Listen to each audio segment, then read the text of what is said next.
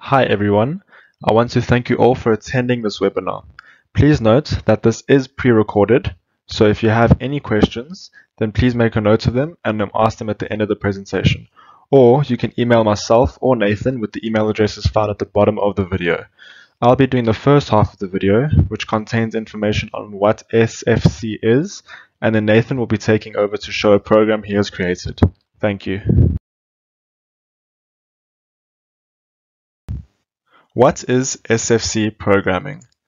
SFC programming is a language that is used to describe the logic of a process sequentially in a predefined step order. This is another very popular programming language for batch process programming. The SFC program performs a series of operations, beginning from the initial step, proceeding to execute each subsequent step as the transition conditions are satisfied, and ending with the end step. When the SFC program is started, the initial step is executed first. Execution of the initial step continues until transition condition 1 is satisfied.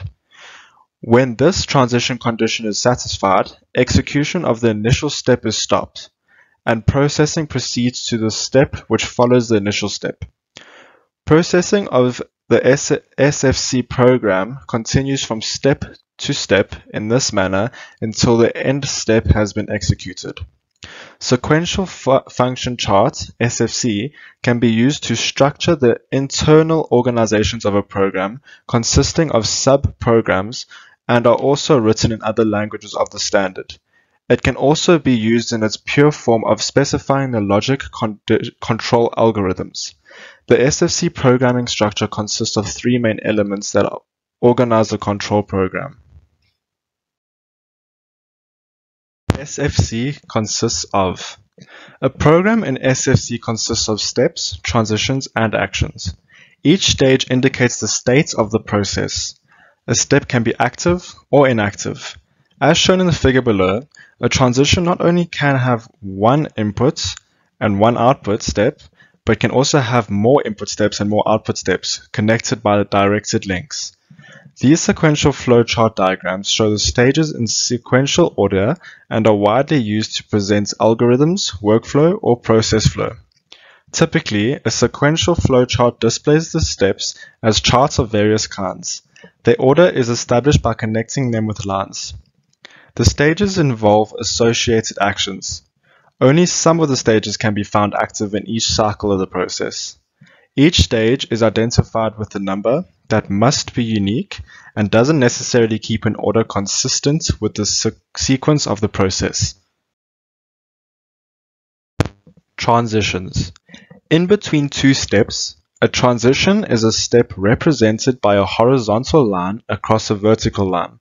It is containing the logic condition allowing the transfer from one step to another. Transitions are associated with the condition. These can be a logical function of variables of inputs and internal system. Actions. The actions associated with the stages are represented by a rectangle side box where the type of action to be carried out is indicated, only the active ones. A stage can have one or more actions associated with it.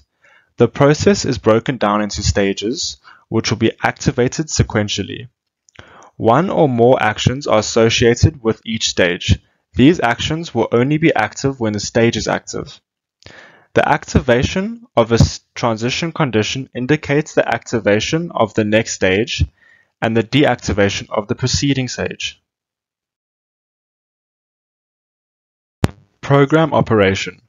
Sequential flowcharts, SFC steps, are connected with each other the same as the flowcharts. SFC is conducive to Boolean operation and or OR decisions. AND decisions are simply placed in series and OR decisions are placed in parallel. There are two ways to indicate conditions, and they are symbolic and literal. Between stage and stage, there must be a transition. The transition conditions are written to the right of the line that joins them. There may be a jump or step backwards seen in the same as a flowchart. A condition is associated with every transition. If all the input steps of a transition are active and the transition condition is satisfied, then the transition is fired, which means deactivation of all its input steps and activation of all its output steps. Thank you for your time. I'll be now handing it over to Nathan, and he'll be presenting a program which he has written. Hi everyone, my name is Nathan, and I'm a junior Mitsubishi Adroit engineer, and today I would like to demonstrate SFC programming. Firstly, I would like to go through some fundamentals of SFC programming. There are three major elements in SFC programming, which are the step that indicates one processing of a program. They look like this. And then there's the action that indicates an assigned operation output to a step. It looks like this. And within this action block, we can write in multiple programming languages. Next, we have the transition that indicates a condition to move to the next step. This basically means that if the conditions aren't met at the transition, it won't go to the next step. Next, I'm going to look closer at transitions. If you look at this transition here, you can see there's the transition name and the number of the transition. Both of these can be set at the properties. This is a series transition that moves the processing to a next step. It's the most basic transition. Next, we have the selection branch that indicates a branch displayed with a single line for selecting one processing, which means whether the conditions on this transition is met or this transition, it would go in this direction or this direction. For example, if the conditions in transition 4 are met, it will follow step 3 and need to fulfill the conditions of transition 5. Next, we have the simultaneous branch that indicates a branch displayed with a double and performs with a double line, and performs multiple processes in parallel, which means that both of these steps will be executed at the same time. Now I would like to have a closer look at the steps. This is our normal step, and if you look closer, there's the step name, the number of the step, and the step's attributes. Steps have 4 different attributes. BC, that is block start step, that is this step's current attribute. BS, that's block start step as well. R, that is reset step, and SC, that is coil hold step. Then we have the initial step that indicates the head of a block. One initial step is necessary for a block. And then we have the end step that indicates the end of a block. You are as well able to edit the name and number and attributes of all these steps. Next, I would like to demonstrate how to build a SFC program.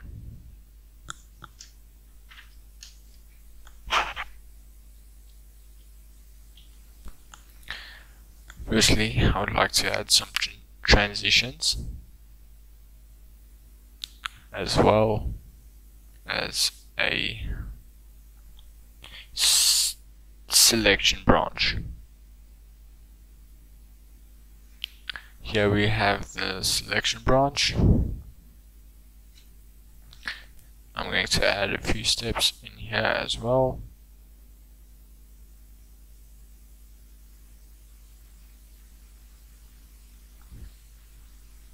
Now we have a basic SFC program.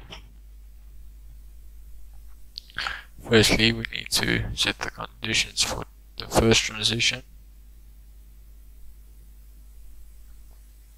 which I will make x0.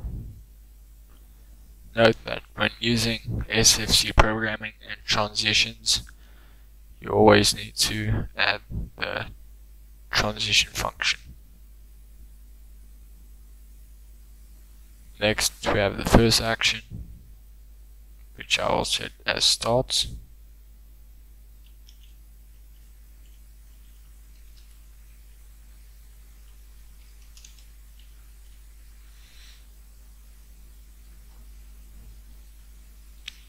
I'm going to state that x1 will activate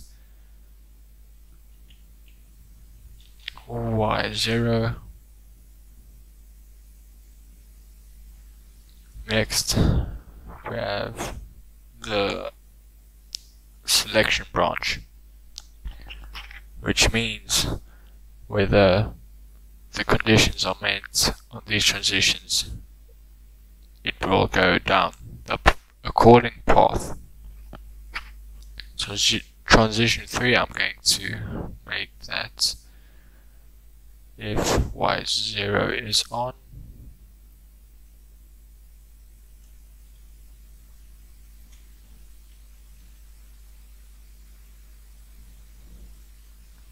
and for the other transition, I'm going to state that if y0 is off.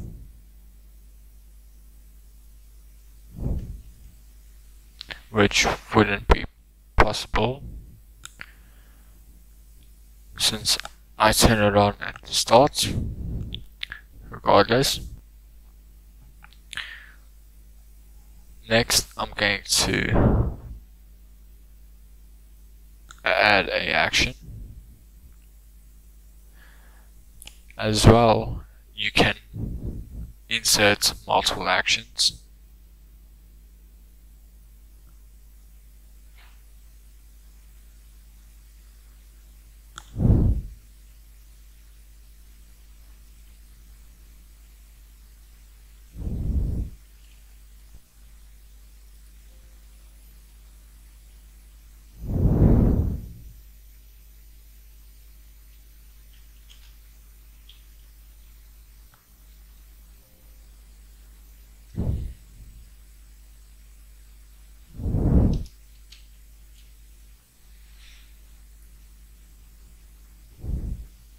Which I will state that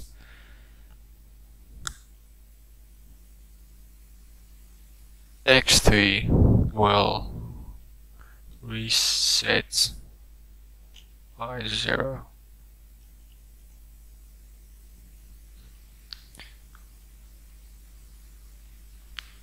And action 1, I will create a heater start.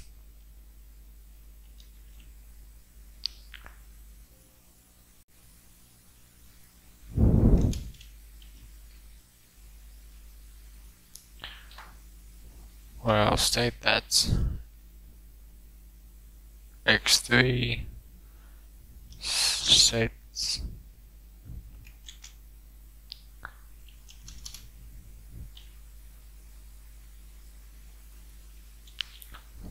y5.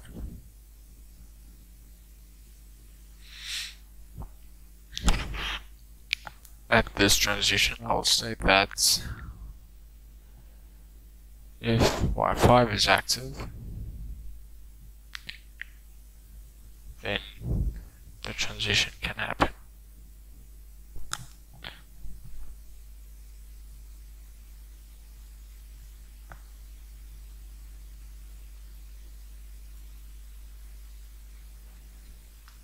Next, I'll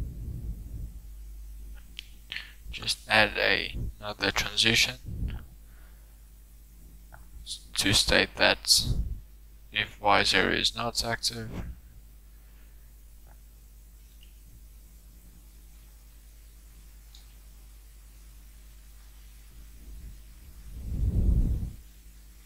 now my program is complete.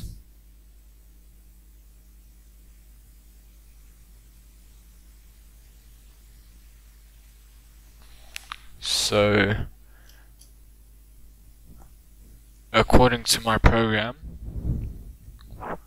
when the start condition is met, it will move to the start, and when the start is pushed, it will go to transition 3, follow this route to the end step, and if it's not, it will go to transition 4 and follow this route to the end step. Thank you for watching. Please feel free to ask any questions. Thank you.